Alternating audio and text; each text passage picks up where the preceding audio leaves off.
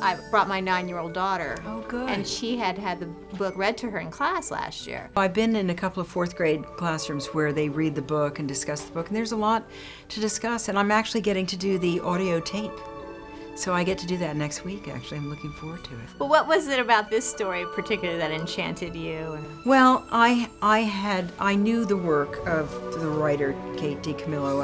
I'd read Winn-Dixie with my daughter, and my daughter was a little too old for Despereaux, but I remember thinking, God, I gotta get that book. And then Gary, with whom I've worked on Dave, you know, he said the narrator is the voice that's gonna take us through a pretty complicated set of stories, and I want the kids to kind of feel like it's not like a parent, not like a teacher, but like someone who goes, hey, come here, I've got this great story, let's get over here, you know?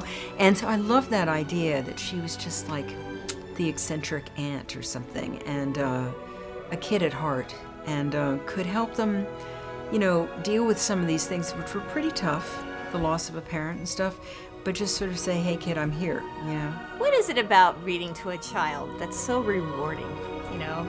I know, I agree, and my daughter's just gone off to college, so, you know.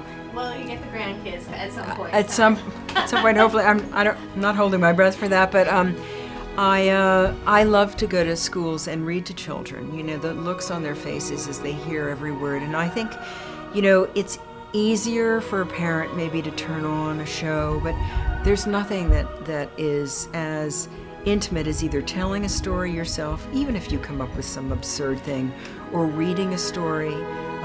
So I hope people continue to read the book as well as watch the movie, but it's the movie. When you see it, it's so glossy, you can kind of feel every little whisker it is. I can't wait to see it again.